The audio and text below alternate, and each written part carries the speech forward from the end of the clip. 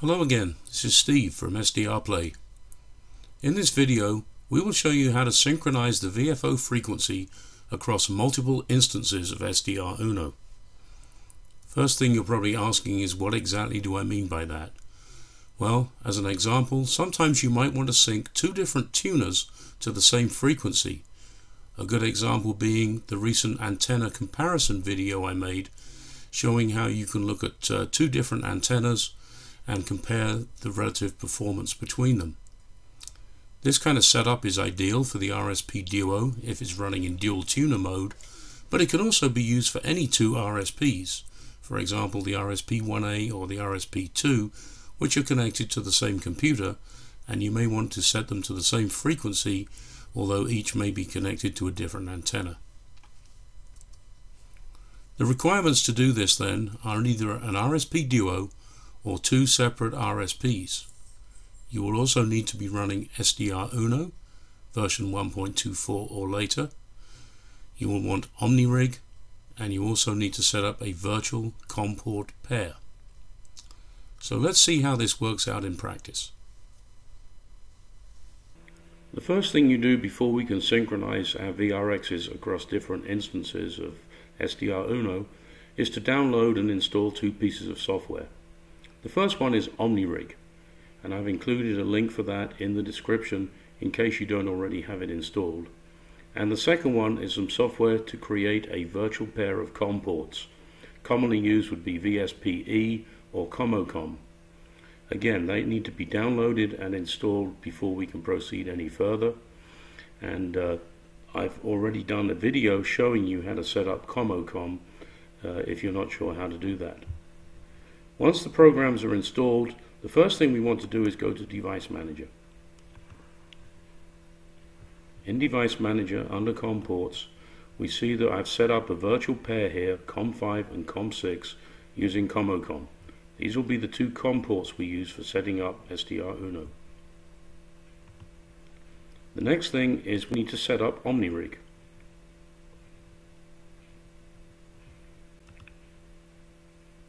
So we start up the program.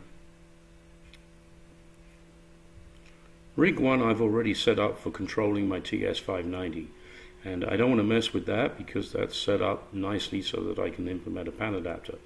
So instead I'm going to set up Rig 2, and I need to select TS480, which has nothing to do with any particular rig, it's just to do with the command sets that's supported across the CAT interface. And then the COM port we need is COM5, the first one of the pair that we looked at earlier. So TS480, COM5, OK. Now that we've done that, we can start up SDRuno.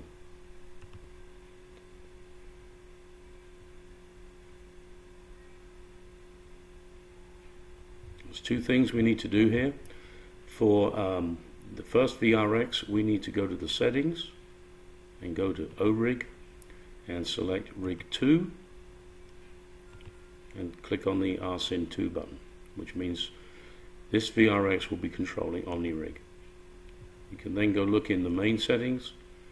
Again, under ORIG, we see the TS480 we set up in OmniRig.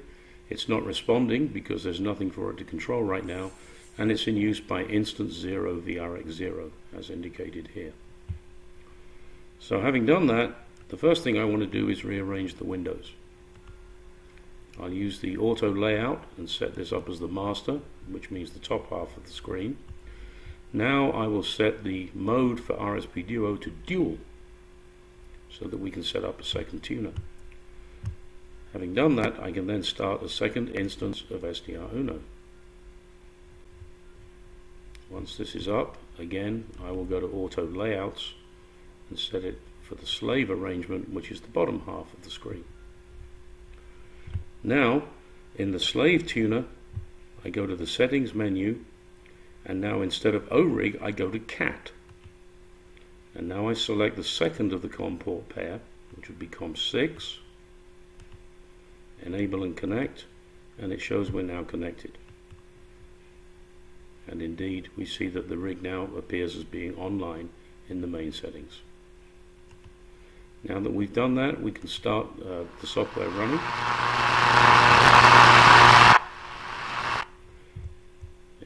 here we see that now if we change the VRX frequency on the master tuner, the changes are reflected in the tuner below, and that's all there is to it.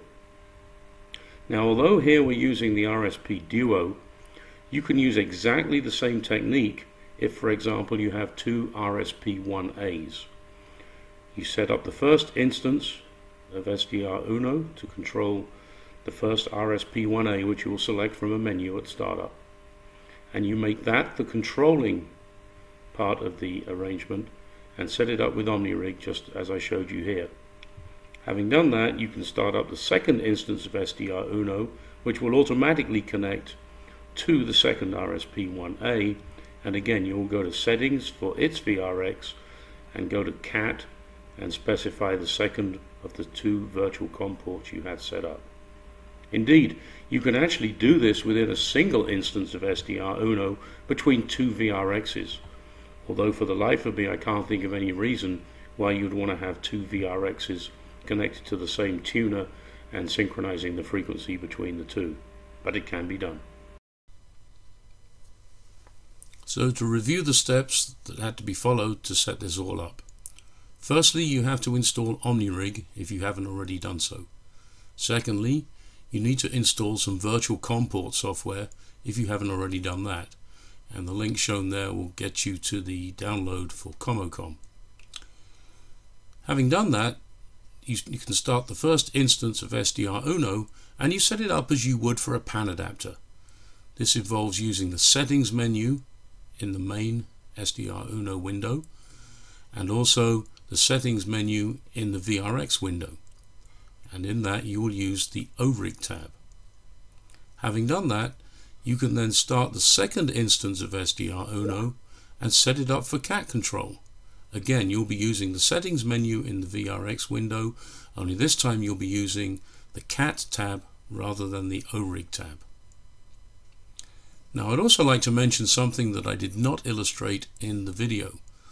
Although you can freely change frequency up and down the band, if you decide you want to move to a different band, for example on the main controlling instance, you go to a different band, say from 40 meters to 20 meters, you'll find that the second VRX will not follow you. And that's because its LO was locked as part of using the band preselects. In which case, if you want to go to 20 meters, you have to select 20 meters in both VRX windows, and then again they will be in sync. I hope that kind of made some kind of sense. Anyway, that's it for today. Once again, thank you for watching, and I hope you found this video useful. As always, there is more information on our website at SDRplay.com. And again, thank you. 73.